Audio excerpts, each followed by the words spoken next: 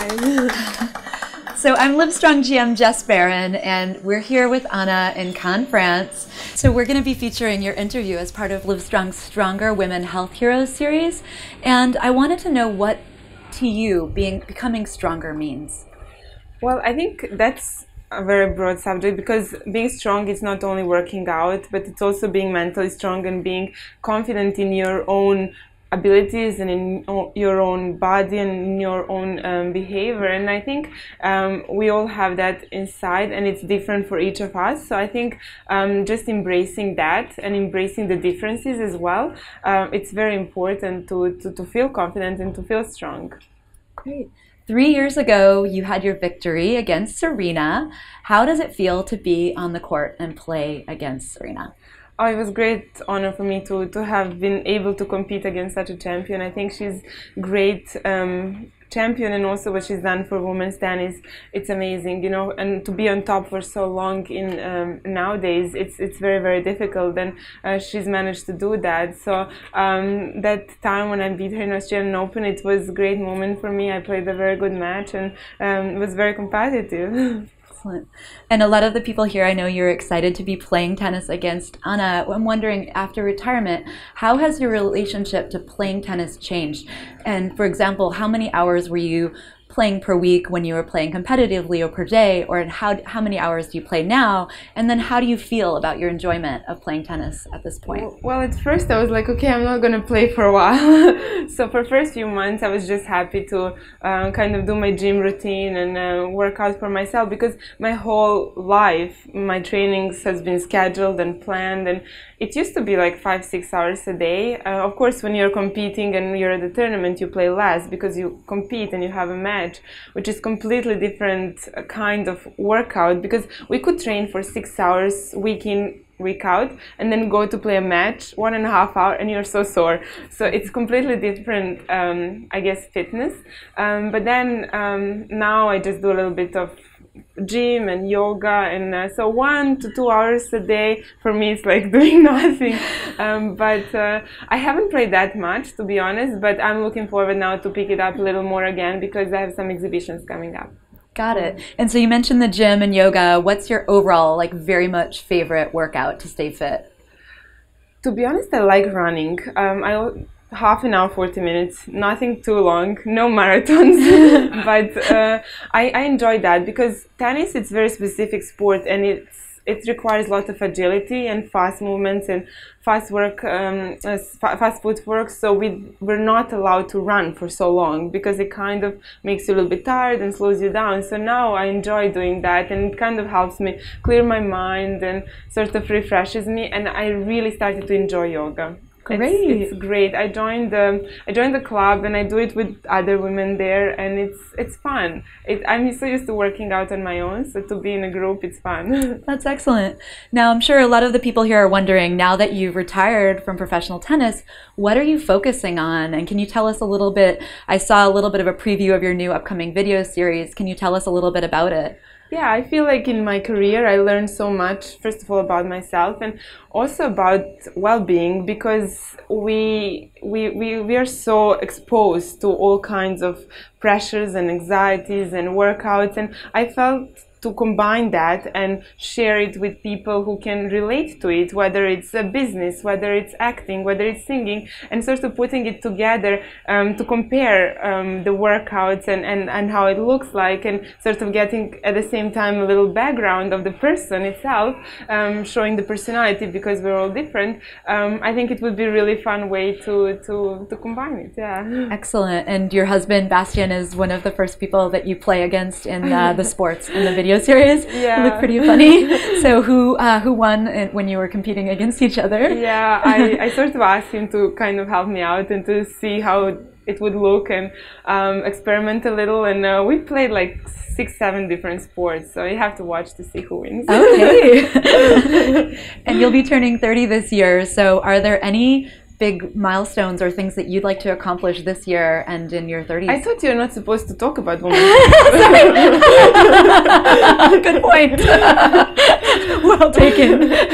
No, but I think every year you learn something about yourself, and I try not to think about the age. I mean, you are as you feel, and I think I'm still young, and there's still so many things I want to achieve and do. So I just hope to have a nice, I don't know, party or day with my family and friends. Nice.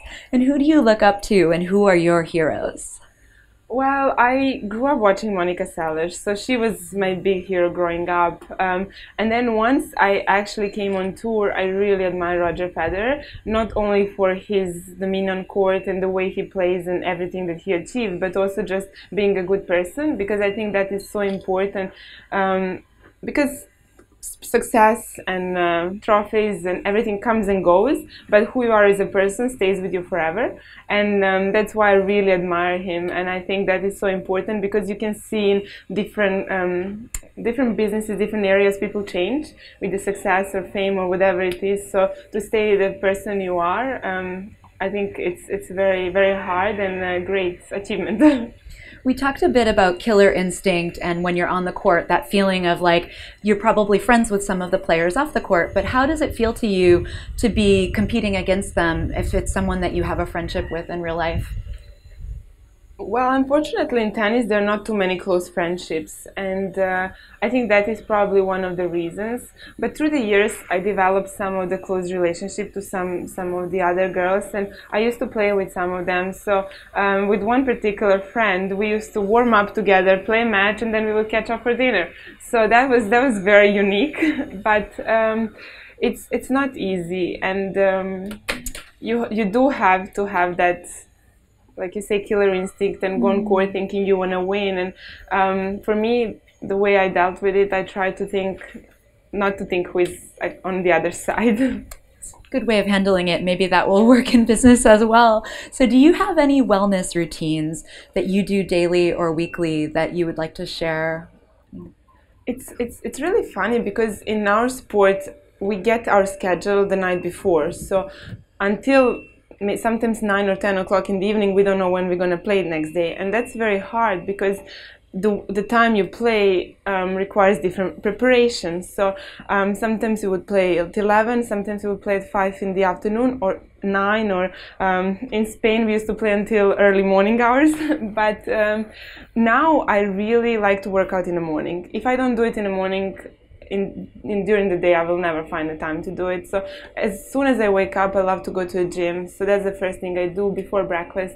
I enjoy it, and then sort of I start my day on a good note. That's great. What about those days, because I know like everybody probably has them, where you wake up and you're not feeling that motivated? How do you help to motivate yourself? Some days it's not easy. But just having that thought of the feeling you have afterwards. I've never completed the workout and said I feel horrible now. So you always feel good after working out. So that's something that really motivates you. And also I enjoy indulging in food. So sometimes I do work out so I can have ice cream. I totally understand that. And which of the ATP players do you admire and enjoy watching? Of course, I grew up with Novak. We know each other since we were like 4 years old. So I think he's a great champion, and what he achieved, it's amazing. Also enjoy watching Roger and Rafa. And I think it's a great for men's tennis to have that competitiveness and to have that rivalry in sport. Excellent. Well, speaking of Novak, you two both grew up in war-torn Serbia in the former Yugoslavia. What is your friendship like? And also, can you tell me how growing up in the war has affected your outlook on life? Yeah, so like I mentioned, we know each other for a long time, and we used to play all these tournaments under 12 and 14 years old, and we used to play hide and seek, and then it was really funny that we both made it to professional tour and to see each other in the Grand Slams. So that was really amazing, but I really don't have explanation about that generation that sort of came through, and especially during the war. But I think that made us tougher, because you appreciate much more what you got. And many people don't know. So the bombing in '99, it didn't last for too long. It was like 3-4 months only. But we used to train during those times. And I remember I was waking up at 6 to go to training, and the siren for the danger would like be done. And then I would train from 7 to 9, and then around noon the danger would start again. And then after like a month or so like that, they started to keep organizing tournaments. So we used to play, and we even had a rule. We would compete and the matches would start, and if the sirens came on, the matches which were on a court, they had to be finished, but no new match would start. Wow. So that was really special. And we were kids. I was very young at that time, so we were not really aware of everything, and I think my parents did a very good job of kind of protecting us and trying to live as normal as possible. Wow. Now, when it comes to people in the business world and on top of their game, sleep seems to be the one thing at Livestrong we hear that people have the hardest time getting. So I'm wondering, how much sleep do you typically get a night, and do you have any tips or routines that help you get to sleep? That is so tough, and that's something that I've been battling a lot, because I like to sleep between 8 to 10 hours, which is a lot. And when you travel, when you compete, when you change time zones, it's not easy. Especially if you finish your match in 7 or 8 in the evening, not to speak if you finish it at 10 p.m., but it's so hard to go to bed because you have so much adrenaline and your body is still working. So that was always very hard. And recently I discovered also melatonin. I was always against all the like medicines and even the natural things, so that sometimes helped me, but I don't know, they used to tell me hot shower helps sort of to relaxes your body and mind, but when I go to bed my mind still works, so it's not always easy. Well, those are helpful tips, and I think melatonin helps us all get adjusted to the time change out here. What is your advice for helping others, maybe some of us out here, to get healthier and fitter? Like I spoke before, I think it's important the combination of the things. So a lot of people work out, but then they don't care so much about what they eat. I think the combination of both is so important. And the days that I don't have time to work out, those are the days that I'm more careful about my diet and what I eat. And I think the better you eat, the better you feel. And when I find with myself, when you travel, it's so hard to find healthy foods, and you get maybe too hungry. So I think the important thing is not to get too hungry, so to have snacks with you, whether it's a protein bar or nuts, and that way you sort of keep your levels and you don't get too hungry, and then you don't overeat and overindulge. That's a great tip. Work-life balance, probably for a lot of us, is a bit of a challenge, and I was wondering what you think. What does work-life balance mean to you when you were playing professional tennis versus now in your retirement? Can you tell us about that? I think that's always a struggle, because we all search for balance, and in my experience it's very hard to get it. I think someone said that to me once: in life you can have everything but not at the same time. And that's really true.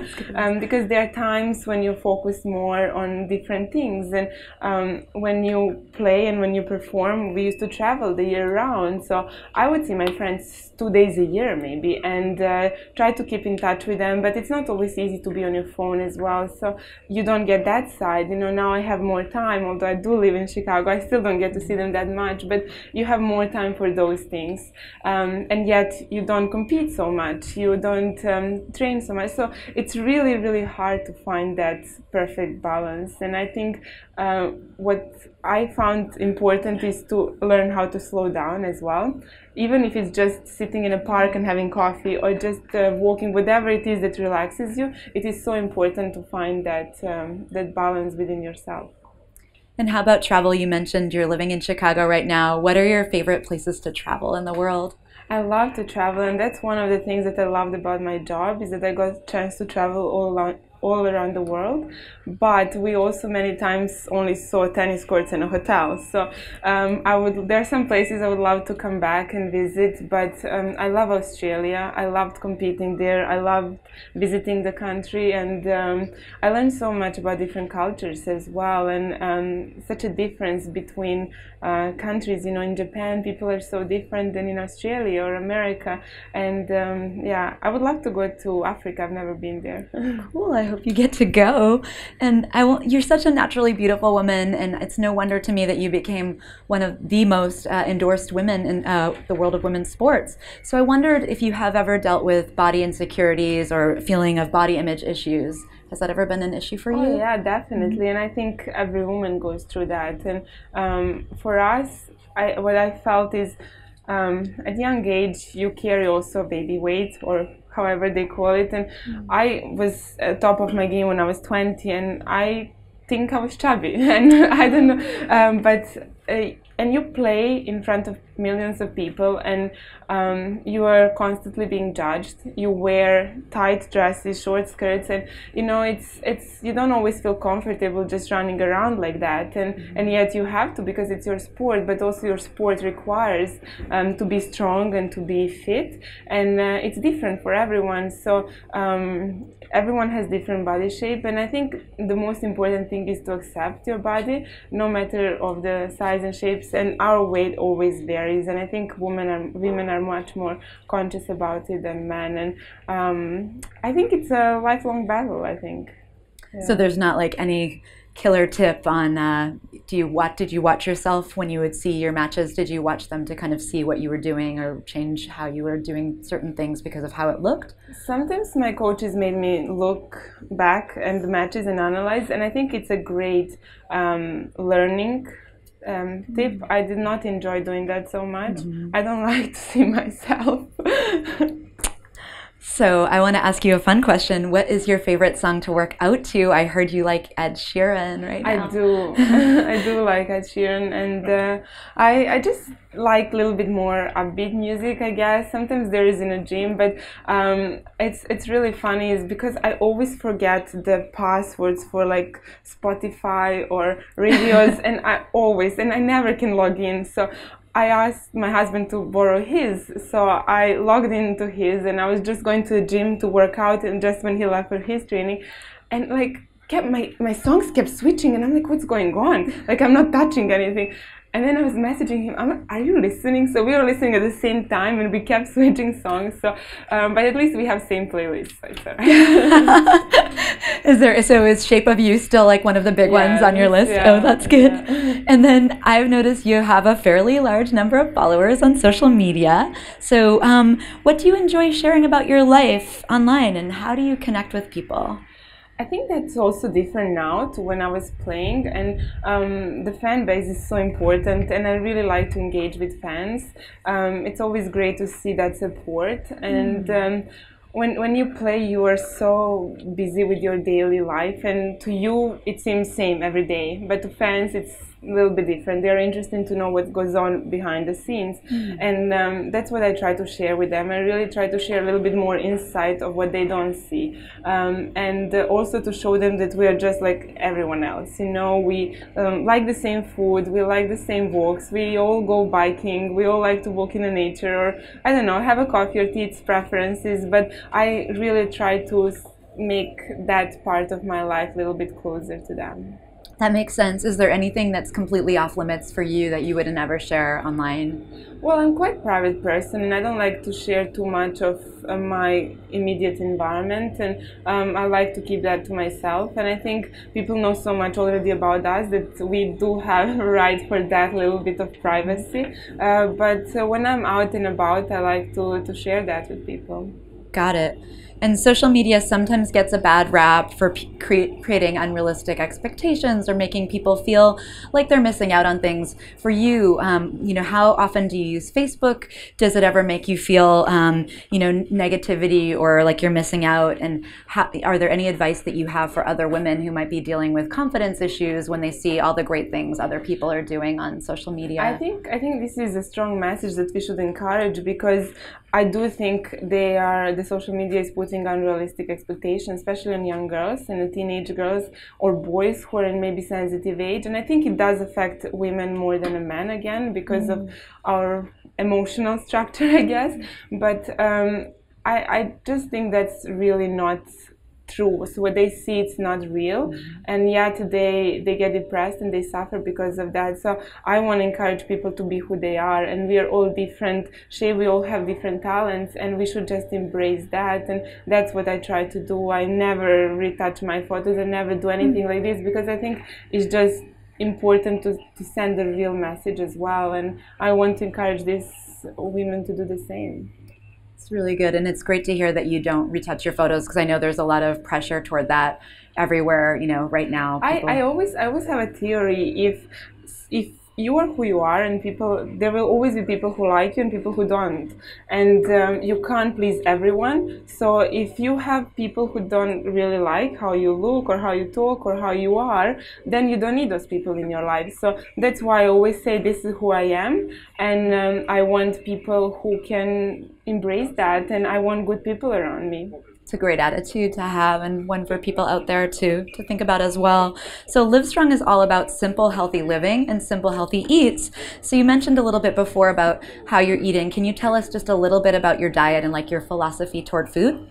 Well, I'm actually a big foodie. I really like food, and I enjoy that. And I think that's also part of our culture. That's how we socialize. And obviously, when I was playing, and even now, like, I'm careful, and I like to eat clean and to eat healthy, and I don't eat fried foods. It's just, I think, the habit that I have when I was playing. But a lot of times when you compete, like, you get the most boring dishes, because when you have to play match, you eat plate of rice, you know, with nothing on it, or maybe a piece of fish and rice, and it's very, very plain and boring, so you can compete. So now I like to mix it up and to try different things, and to try, I don't know, even cooking healthy, and I enjoy that.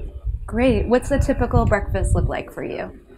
To be honest, I love eggs and avocados, so I would always get like poached eggs with avocado and toast, sometimes side of smoked salmon. And I prefer savory things rather than sweet. Sometimes I would eat like acai bowl with granola, but not so often. I much more prefer eggs.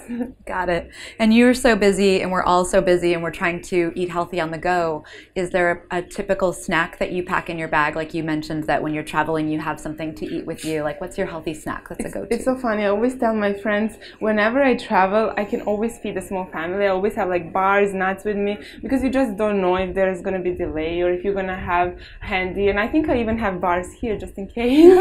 I'm always prepared, because I do get hungry, and I like have to have my meal sort of like regularly, otherwise I'm like too hungry. It's not good. Now, I know everybody's getting very excited to play tennis, but I want to know, what message do you want to get out there to people in the world today, and particularly the women out there?